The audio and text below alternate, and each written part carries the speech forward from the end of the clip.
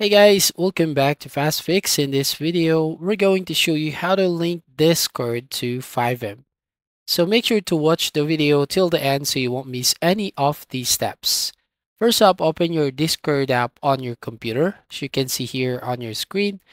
Now you just have to hover your mouse at the bottom left corner and click on this user settings.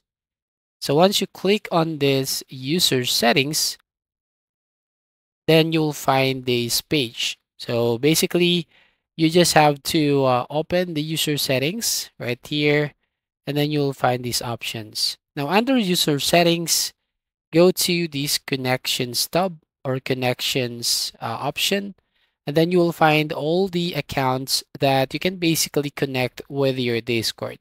So you can connect with this application or social media accounts. Now, if you don't find or if you can't see the Fivem right here, what you're going to do is open up a browser. So right from here and search for fivem.net. So you can see on your screen. Now, what you're going to do here is basically you can download this client or the exe file or this application and then go back to Discord. Now, click on the authorized apps and then the Fivem will appear right here. So you just have to connect that to your Discord, or you basically go to the search box and search for the Fivem.